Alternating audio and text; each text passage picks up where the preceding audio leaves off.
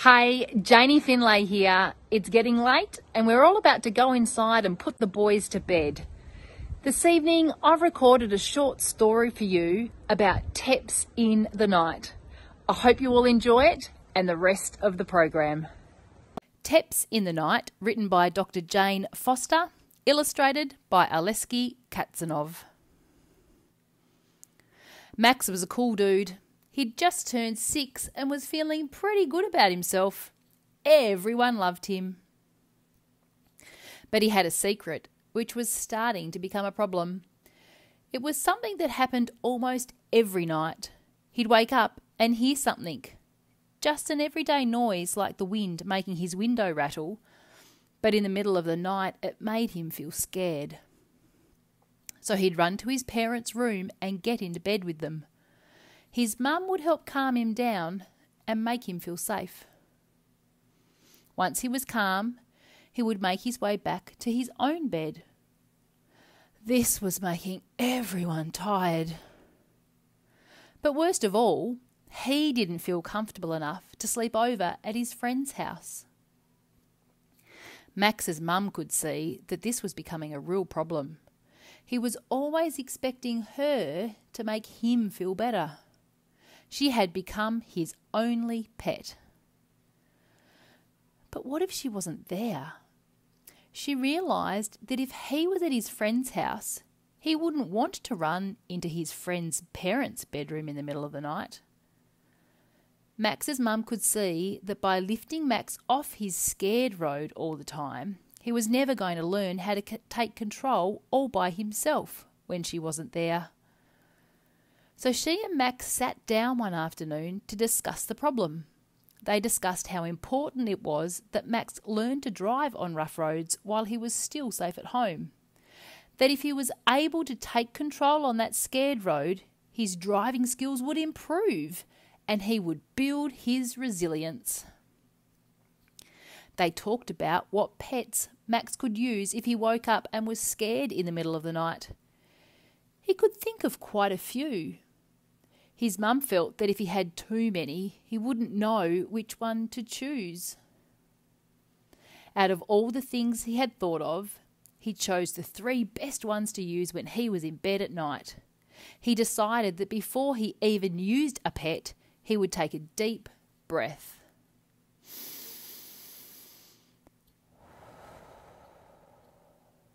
His mum pointed out that breathing was a pet too.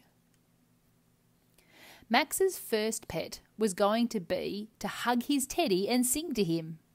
His mum suggested that they should work out what he would sing, because when he was scared, he may not be able to think of a song. He chose his favourite song from preschool, Let It Be, because his bear would like that too. His second pet would be to spin the solar system he had hanging in his room, and he and Teddy would lie back and watch it together. His third pet would be to drink some water with his curly straw. Max found that it was so much better thinking about pets when it was still daylight, because then he wasn't scared. He found that when he was scared, he just couldn't think. His mum also made sure that he knew that if he was really scared and if his pets weren't working, she would always be there for him. Max was excited about going to bed that night. It felt so different now that he knew ways of taking control of his own steering wheel. He also felt no pressure about having to make this work. He and his mum had decided that it might take a while to get used to. That night, when he went to bed, he made sure he had his teddy, the solar system, and a big glass of water with his fun straw in it. Max went to sleep. He suddenly woke in the middle of the night. There was a big wind outside blowing his curtains.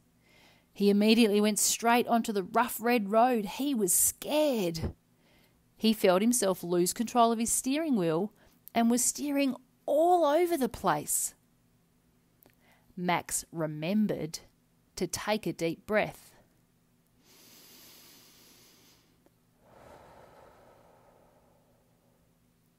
He then reached for his teddy. He began to sing the song he made Teddy dance to the rhythm. He laughed as Teddy's legs bounced all over the place. Suddenly he realised that he had regained control of his steering wheel. He wasn't scared anymore. He now understood that the sound he had heard was just the wind. He felt so excited that he still ran into his parents' room, woke his mum and said, "I did it! I sang to Teddy and regained control of my steering wheel.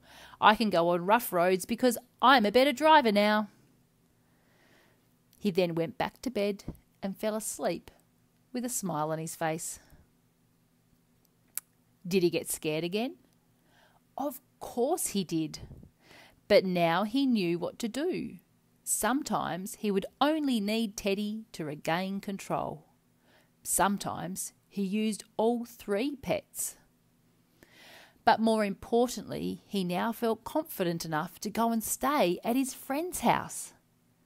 The first few times he went, he took Teddy with him, but now he just asks for a glass of water and places it next to him when he sleeps. Max's mum is so proud of him, and Max is proud of himself too. Occasionally, when he has a really bad dream, he comes in for a hug. And that's okay, because you never lose control. How can you expect to learn to regain control? Max's pets change too. As he grows older, he's finding that different pets work better in different situations. Max now knows how to regain control of his steering wheel on all types of rough roads. He believes that he is ready for his advanced driving course because he knows that life will always bring challenges, and that's okay. Each time he regains control, it makes him a better driver. He also knows that it's okay to ask for help when his pets don't work. Well done, Max.